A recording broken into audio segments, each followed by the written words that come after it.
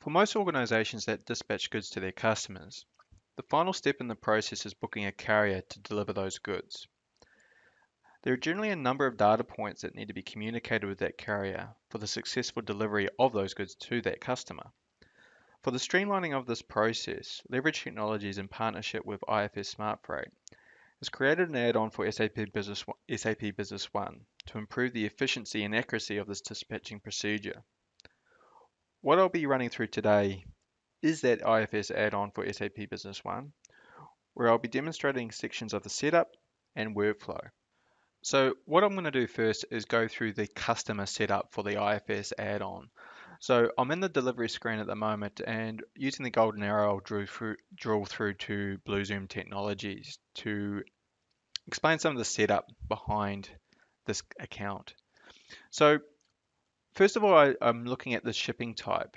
So BlueZoom Technologies has a preference of Australia Post.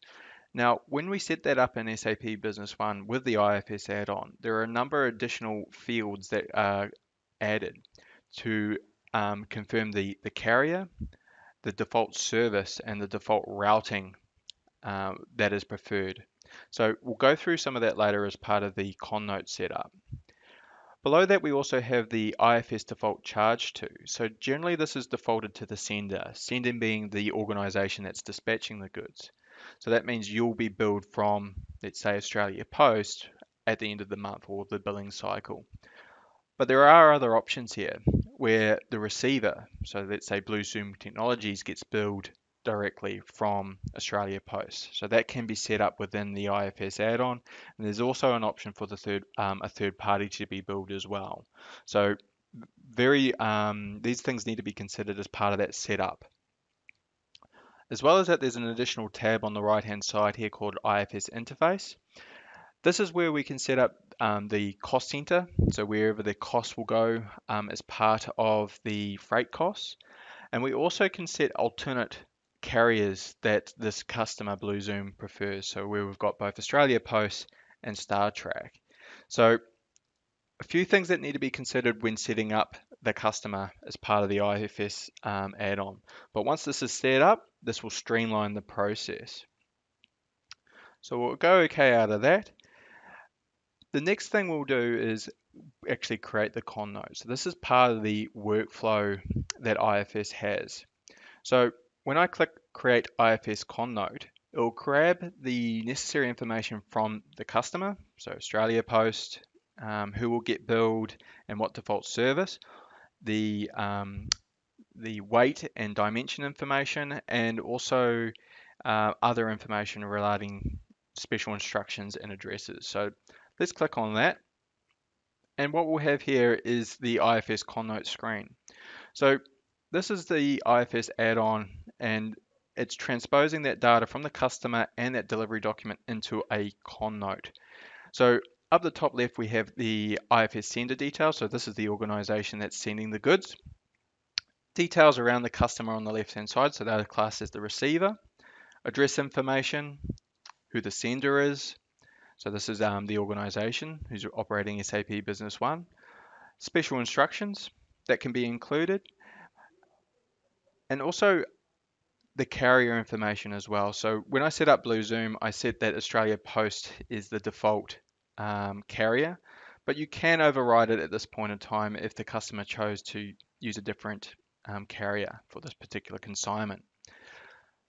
Just above that, we have different selection modes. So this is a great tool to allow you to define if you want different routes.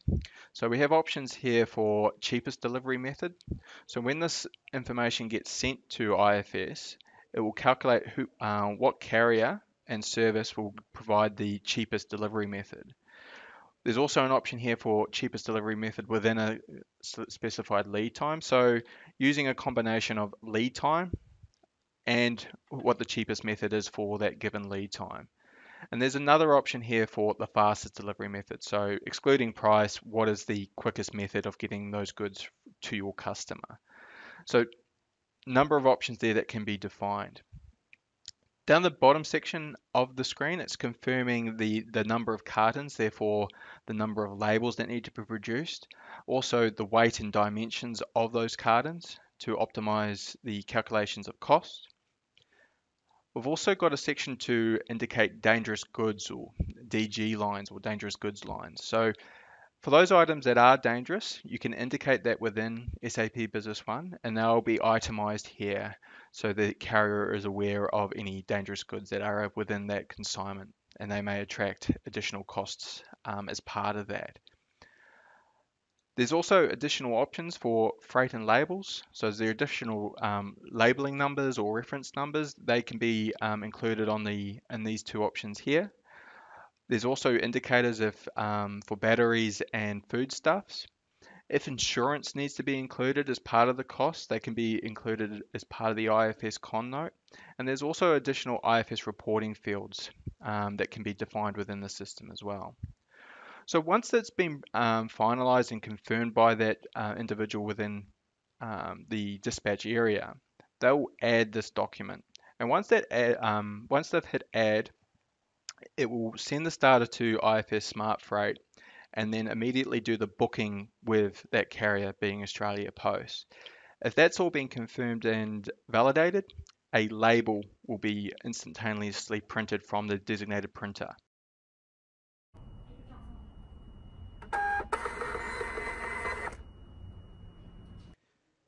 Now that the label's been successfully printed, we get to see information relating to that con note within the IFS add-on.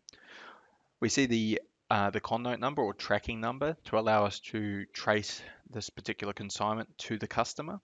We also see cost information here. So this will allow us to analyze this data in retrospect within SAP reporting.